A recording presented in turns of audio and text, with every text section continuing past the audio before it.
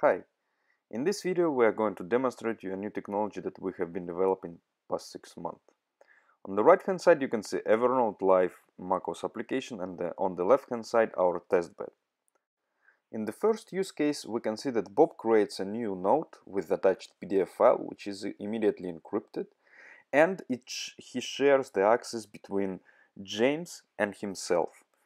By the way, Alice should not be able to decrypt this note. What we can see that the note has been successfully created in the Evernote account, and what we are trying to do right now is to decrypt this note using James' certificate. In the testbed we just need to put the note ID, and we can see that the note is correctly decrypted with embedded PDF file. But if we try to decrypt the same note with unauthorized recipient, Alice certificate, it will fail.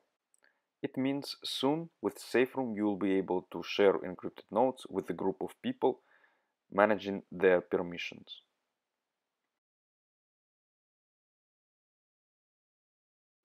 In our second use case we will demonstrate the management of the access to the encrypted note. In this case Alice creates a note where Bob, James and herself having access to. This note is, as you can see, is created in a real Evernote account. And for some reason Alice decides to remove Bob. Now you can see that we are using currently available access for Bob to see the note.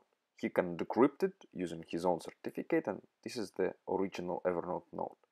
But now Alice removes Bob from the recipients of the note, and what happens is that once the operation is successful, Bob is not able to see the same note anymore. And as you can see in both scenarios, we haven't used any passwords whatsoever. It means that you can now, with new technology, you can share notes between users without revealing your encryption password. In the next videos, we will show you more examples of our new technology. Thank you.